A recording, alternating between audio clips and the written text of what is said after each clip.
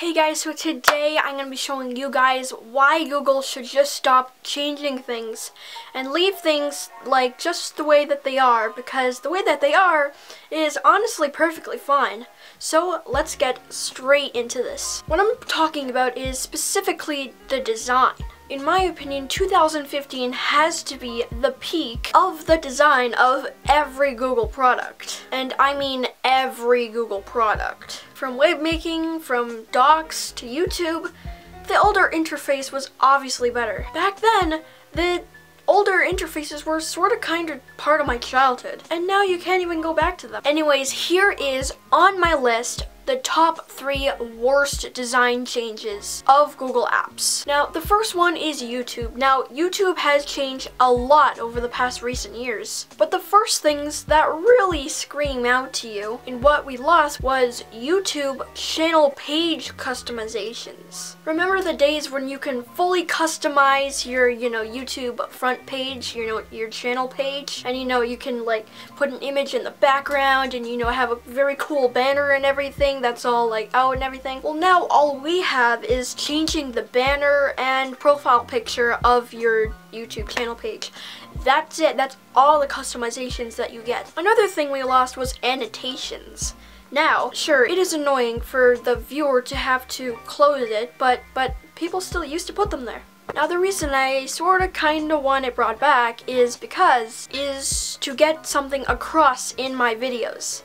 What I mean by that is that it's basically editing the video after I edit the video in the YouTube video editor, if that makes any sense. Because they missed something in the video that afterwards they would want to put there. You really can't do that with info cards because it just ends up being really, really tiny, and like 99% of my viewers won't even see it or read it and will just swipe it away. So the way that needs to be brought back is text in the YouTube video editor, which is not there at its current state. Anyway, let's move on to the next one.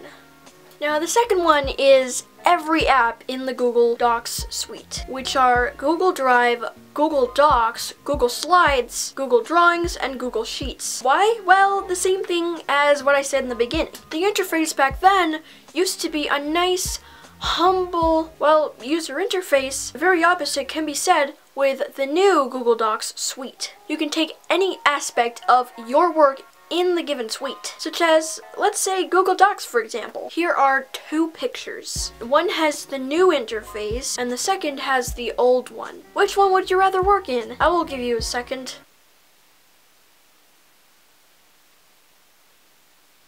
If you chose the old one, then you'll likely have been using the suite for as long as I have, and you know exactly what I'm talking about. If you chose the new one, then, well, I don't know what to say except for the fact that you just like new stuff. Now, to put that in context, I still have an iPhone 6s, and it is perfectly fine, and I am perfectly fine with it. Anyway, let's go over the design differences here. Let's say sharing documents. The old one has this, again, incredibly humble, easy to use experience, while the new one has this, oh my god!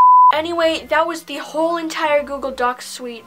Now let's go on to the next one. Now, the third one is every other Google product whose old UI is going away in the future in favor of the new one. Essentially, I still have room to breathe before the room with no doors finally fills up with water and we all drown.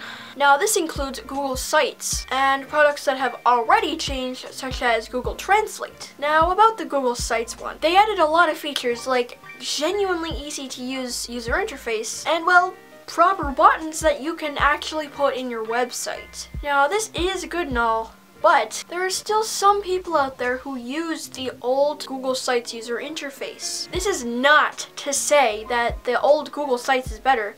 Heck no, it's basically just a glorified text editor. But still, people can still get personality and very decent, top-notch design from their websites using the original Google Sites. And when converted through the old to new Google Sites converter, basically, literally 90% of all the humble personality is lost. Now, The moral of the story is just please stop changing things. If it ain't broke, don't fix it. Again, I have an iPhone 6S. You can have an iPhone 5 and it would just be perfectly fine. Nobody, and I mean nobody, has ever thought that they needed a new text editor user interface or a new YouTube user interface or a new Google search interface. Don't remove things.